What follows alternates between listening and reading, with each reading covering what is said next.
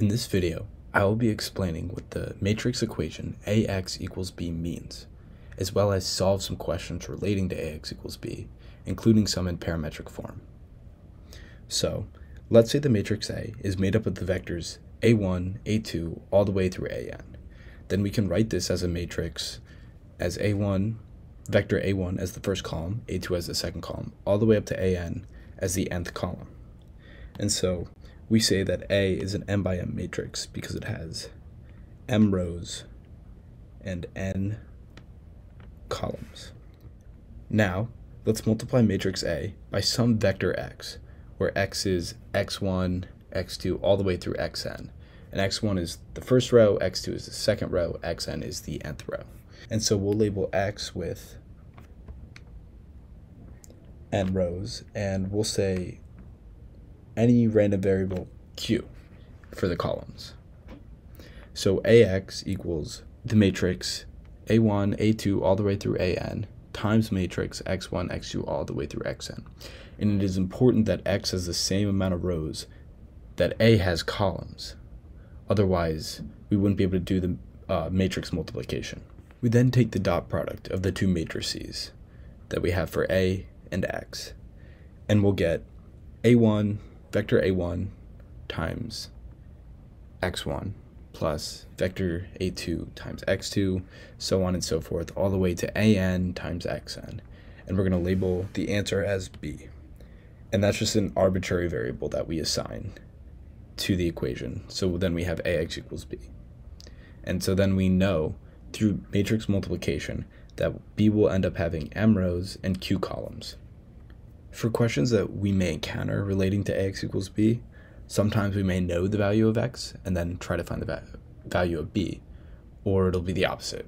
We know B and we'll try to find the value of X. So looking at our first problem, we're given the matrix A and X. And so we were looking for B, and we want to turn the two given matrices into this form that we wrote up above. And so we're going to write out our matrices next to each other, and we're going to put it in the form of A1, X1, and A2, X2.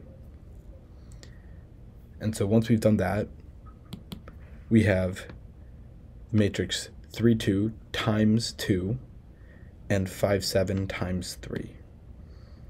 And just doing 2 times 3, 2 times 2, we get 6, 4, and 3 times 5, 3 times 7, 15, 21. And so then we're left with the matrices 6, 4, and 15, 21, which we can add together to get our answer of 21, 25 for B. And that's the answer to this question. For our next problem, I'm going to go through the row operations pretty quickly, so feel free to pause the video whenever you need. And so we're given the matrix A as well as B, so we're looking for X. And we're going to write our givens in the form AX equals B, as we see here on the left. And what we want to realize is that we can write this in augmented matrix form because we have our linear equations on the right.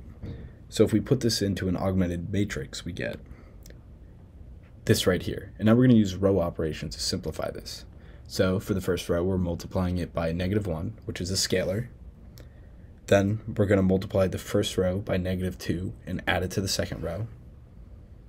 We'll take the we'll take the second row and multiply it by 1/5, which is a scalar. Then we'll take the second row, multiply it by 4, and add it to the first row. And finally, we're left with this matrix right here. And I'm just going to fix this real quick. That should be a 2. Now, once we have this matrix in this form, how do we find an answer? Well, we're going to have to use parametric form, and I'll explain that down here. Now, the first step in parametric form is that we're going to label each column with the appropriate vector from X. And if we remember from the start of the question, we said X equals X, Y, and Z. We just named 3 variables. And so as we could see here, these columns are X, Y, and Z. So after labeling our columns, we want to identify the columns that don't have a pivot position. So if you look at this Z column, We've identified the ones in the first two columns, but the z column does not have a leading coefficient. And so we call that variable a free variable. Next, we're going to write the rows as a system of linear equations and then solve in terms of the free variables. So each column that has a pivot position, we're going to solve for that using the free variables. So we wrote out our first row as a linear equation. And looking at our first row, the pivot position is in the x column. So we're going to solve for x in terms of our free variable z. And so that's what we've done here. And then we have our second row. And in the second row, the pivot position is in the y column. So we're going to solve for y in terms of the free variable z. And that's there. And we're also going to solve for our free variable. However, we're just going to say it equals itself. Next, we want to use these equations we just found and write x in terms of those equations. So right here, we have x, and right here we have the variable x. And so this is going to become the new x, and this y is going to become the new y. And then we just have z down here at the end. It stayed the same because it's a free variable. And then we're going to simplify our matrix so that everything with a variable is separate from everything without a variable. And so if we just added these two matrices together, we would get this again. Finally, we're going to factor out our variable so that we get this form right here. And that's going to be our solution. The free variable just acts as a scalar, which also means that there'll be, every time you have a free variable, the solution is going to have an infinite amount of solutions. So any value for z you put in will give an answer for x. So here's some common questions relating to ax equals b that you may encounter in linear algebra. So when does ax equal b have a solution? And all this means is that is b a linear combination of the columns of A? And you prove this by showing that there's at least one solution x so that ax equals b. Another way to ask this is ax equals b, is ax equal b consistent? And consistent just means, is there a solution to the system of linear equations? So that could be one solution, a unique solution, or there could be infinitely many solutions. And then is b in the span of A? It's all the same question, just worded differently. So for our first question, we're asked, for some matrix A, is b in the span of A given that the augmented matrix of A and B, after it's reduced, is this right here? And so it's already reduced, so we can just assign variables to the columns. We don't assign a variable to this last one because that's b. Then we just write out the rows of the matrix as linear equations.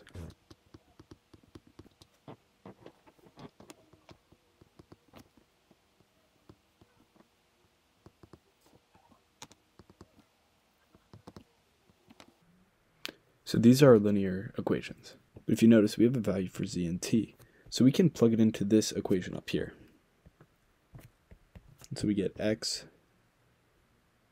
minus 3y plus 4 plus 15 equals negative 5.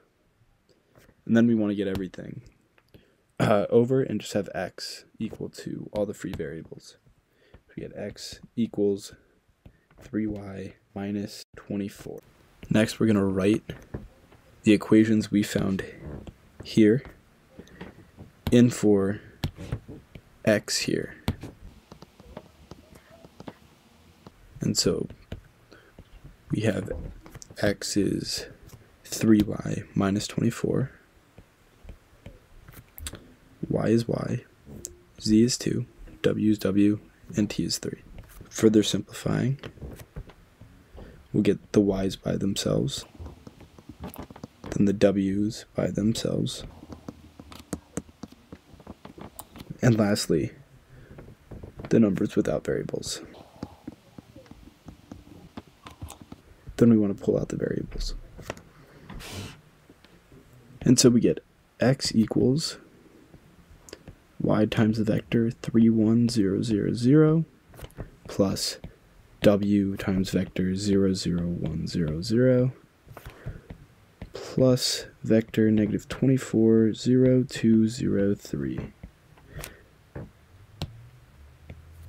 And this is our answer. For our next problem, we're given 3 equations and asked to find a solution. And so we want to write this in augmented matrix form as such. And then we want to reduce it.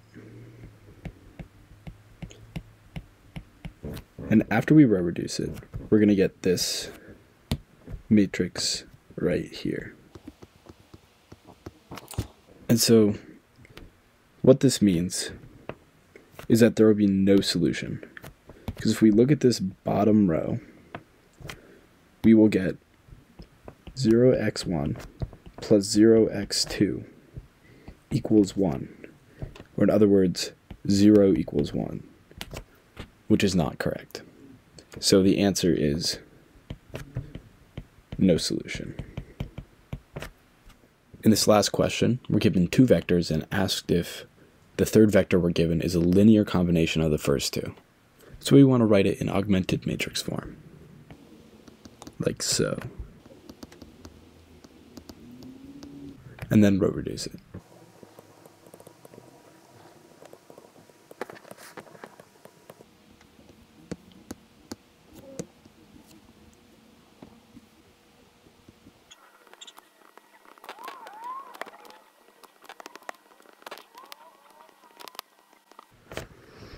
So now we're left with the equations right here. X plus 2y equals 4, and y equals 1. We know the value of y, so we can plug it in here. So then this becomes x plus 2 equals 4, so x equals 2. And then we want to write it in this form. X equals xy, and x is 2, and y is 1. Because we're able to determine a value for x, that means that 4, -7, 5 is a linear combination of vectors r and q.